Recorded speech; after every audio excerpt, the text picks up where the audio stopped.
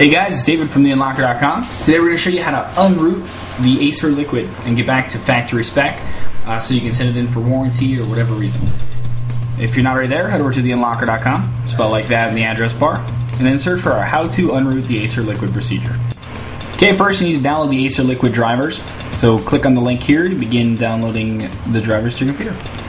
Okay, once you've downloaded the Acer Liquid drivers in .zip format, we're going to right-click it, extract it,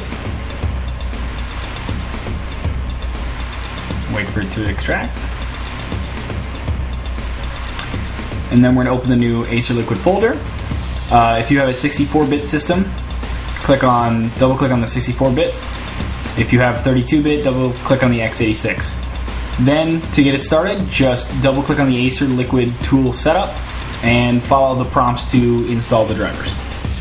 Okay, after you've set up the Liquid drivers, you need to download the Acer Liquid original firmware. If you have the European version of the phone, you download the first one. If you have the Asian version, download the second one.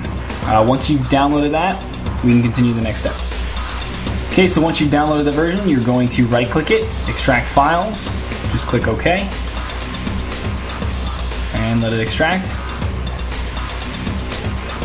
And now you should be able to open that folder that just was created by extracting and see the .bin file inside. Okay, next you need to download the Acer flashing tool.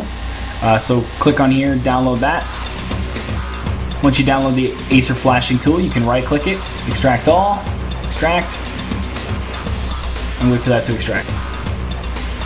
Okay, now you can open the folder from the extracted flasher, and we are going to right click the Acer download tool and run as administrator. And wait for that to boot up. And then we're going to take that and we're going to click on the browse, and we're going to browse to the .bin file that we downloaded. So right here, click open, and then go to the next step. Okay, next we need to make sure the phone is on, and then we're going to plug it in via USB, and do not mount it, just set it down. Then back on our computer, when the Acer flashing tool recognizes the phone, it'll say connected in green down here at the bottom, and then we can just hit start and wait for that to flash. Okay, once it's done, it'll say process finished. Now you can remove USB. Okay, once the phone reboots, you can unplug the USB and go through your normal setup process, and you're back to your original firmware. There you go.